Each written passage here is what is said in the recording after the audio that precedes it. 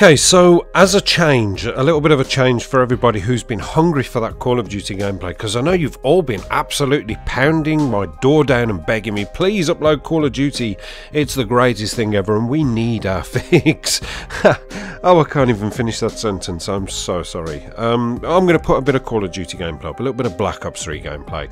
Now, I did want to talk about Call of Duty a little bit, because obviously I've moved away from Infinite Warfare. I don't enjoy it, I'm not saying it's completely horrific and the worst thing ever, because it obviously isn't. It's a game, it's playable, it's certainly better than what was produced, say, about 20 years ago, but you know what we come to expect from a game, it's just not delivering what we need, and some people still like it, some people don't.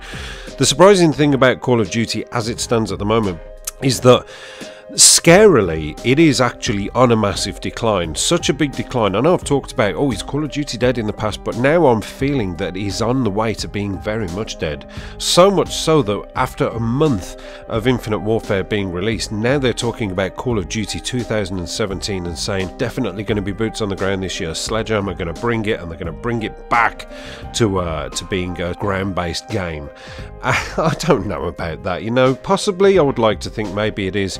As I said before, I haven't finished with Call of Duty, not by a long shot. I'm just enjoying other things at the moment. Call of Duty is always nice to go back to and sort of get my fix.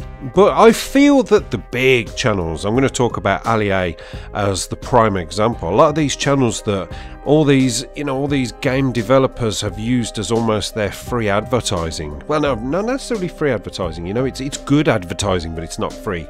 It's talk about this game and we'll give you some COD points. We'll give you some COD points to use on, you know, supply drops so that you can make more videos to open them, and it is more free advertising. So therefore, everything we give to you that is a sort of perk of the job, essentially, like a bonus for making your content, we will get back anyway, because people will watch your videos of you opening up supply drops, looking really super excited about them, and then say, oh, look how super excited he is. I want to be that super excited. I want to go and get some supply drops, but I don't have a pot to piss in. So, oh god, Dad's left his wallet and he's fell asleep drunk upstairs. If I just slip out his credit card and punch in these few digits, and Dad will be none the wiser, because he got so drunk he will just think that he spent it on strippers.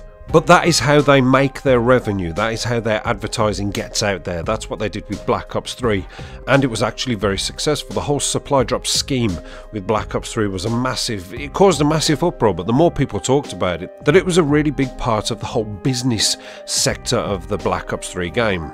So people like Allier and the like would make money from their videos, a lot of money from their videos. They would gain a lot of subscribers from doing these kind of videos, and people retweeting out, and their channels are absolutely booming, and they're now at, like, you know, 6 million subscribers or whatever they're at. The sky is the absolute limit. Black Ops 3 and Activision are sitting there rubbing their hands together saying, God, all it costs us is a few COD points and flying them out to some venue with a cheap plane ticket and putting them up for a couple of days so they can go back and tell everybody how great this is, because basically it's just cheap advertisement to 6 million, 10 million, 12 million people. They get that money back. Now, Allier has actually come forward and said, and I quote in a video, a bad year for YouTube, a bad Call of Duty. You know, those were his words, a bad Call of Duty. When he was talking about YouTube, how tits up YouTube is going at the moment, with people losing views and just not being the same place as it was when we all kind of started. And obviously he said the words a bad Call of Duty, and he did say that he didn't enjoy this Call of Duty. Now that is a massive kick in the balls for Activision and Infinity Ward, because that is one of their prime advertisers. I don't really know about the rest of them, because I don't watch Team Martin, I don't watch all these guys. I only came across this Allier video because somebody told me about it and I went to watch it out of courtesy. I most certainly didn't subscribe, I just wanted to see it for myself, and it was true. So that is a really scary prospect for Call of Duty, and I do think more than ever, and especially with the way they won't show these figures of who's playing online, because they obviously want to keep it cloak and dagger, really. You know, it's all very secretive. Don't let everybody know how bad we are doing. You don't need to see the figures online. You've only got to go through your favourite YouTube channels to see how many people are not playing Infinite Warfare. It's a scary thing. Actually, no, it's not a scary thing.